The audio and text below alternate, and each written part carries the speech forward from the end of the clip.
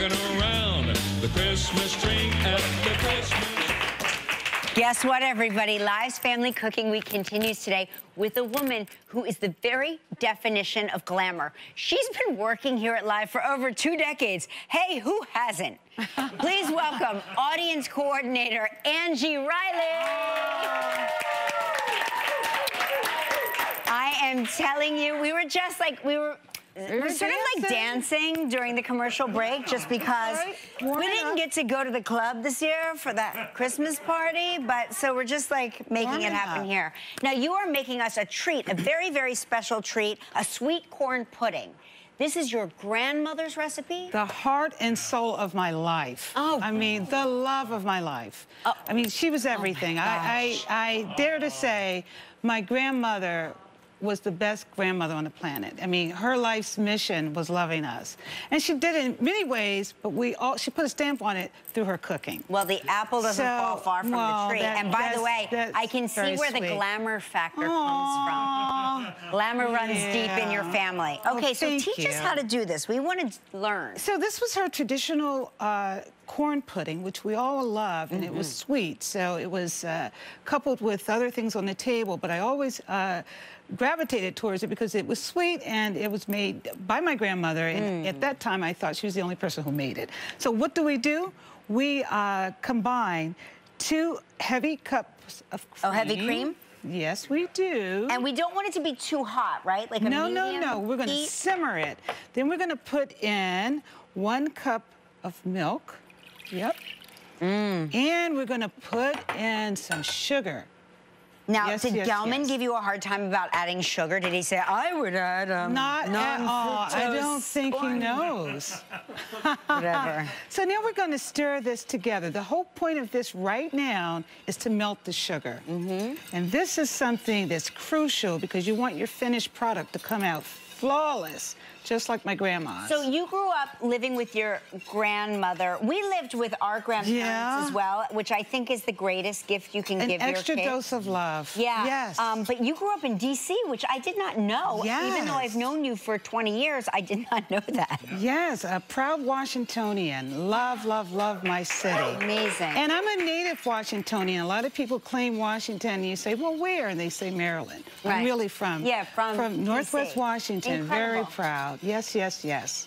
Okay, so when do we add the eggs? Okay, so now we're going to add the corn. Oh, the corn, okay. Corn comes in next. And this we can just use any corn, like any old... this is fresh corn. You can use fresh corn, canned corn. So you want to stir what's happening here. You want to blend everything together. So you want to keep stirring. Okay. Blend them all together. All these nice flavors are coming together. You just want to be consistent and keep it blending. There you go. All righty. So now we're going to add our eggs. So How many eggs? We have 4 large egg yolks and 2 large eggs. Okay. We're just going to put them in there. Just put them in. Join the club, eggs. Here we go. Yes, yes, yes. Here comes the eggs. Yeah. This is why you're a good audience coordinator, because you know how to blend a group of people together. The way you blended these eggs, right? I try. If it's a good mixture, why not blend them together? And this is a good mix. So we want to make sure that this is blended well. And then we're going to move on. And we're going to add a teaspoon of vanilla. Yes, yummy, yummy, yum. Yeah? Listen to you're talking to me almost like you think I might lose my mind. You might at the end. She's using her calm voice on me. It's the voice that we all use on Gelman all the time. Like, I'm doing this with love and thinking about my grandmother. She gave birth to her first daughter today. Is that true? I'm very happy that I just put that together. So now I'm going to add some nutmeg. Yes, yes, yes. Keep stirring. That is the key, to keep it moving, keep it all together. Yes, yes, yes. Now listen, I know you're excited about this. We're going to take a commercial break, and Anderson is going to join you to figure out how to finish cooking this recipe. Yeah. That's right, Angie Riley's grandmother's sweet corn pudding when we return. Stick around. We are back with audience coordinator Angie Riley making her grandmother's sweet corn pudding recipe. All right, so we have it in the pot. What's next? So Anderson, what we're going to do now, we're going to grab some of our... Ladle it out.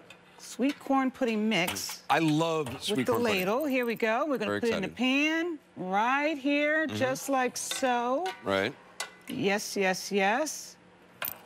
All right, so you get the idea. And then why is my pan in a larger pan? Well, I'll tell you in a second something I just discovered. We're going to do a water bath. What is a water bath? You want to put some of your water on the sides of your pan here, on each side, just so gentle, like so. You have to pour it gently? You're going to pour it. Well, you don't want to splash it into your corn pudding. Okay. You don't want to be too aggressive. Oh, you don't want to scare the corn pudding, right? Yeah, So this is called a water bake, and the reason why folks do this is because it makes your content bake evenly. Oh, interesting. So I didn't know that. it keeps your corn pudding or whatever you may be making creamy, custardly, like. And then how long does it bake for? So this is going to bake for like 45 minutes to an hour. Okay. So 45 minutes, and then you'll have some good sweet corn pudding. We're going to taste it next. Yeah. KellyandRyan.com for Grandma's sweet corn pudding recipe. We'll be right back. All right. Time to taste the corn pudding. This is delicious. You have no right, like I said, to look as good as you look and be able to make this. You're That is really good. kind. That is Thank you. great. I'm glad Again, the you guys recipe's on the website. enjoyed it. Our good news story of the day coming up next. We'll be right back.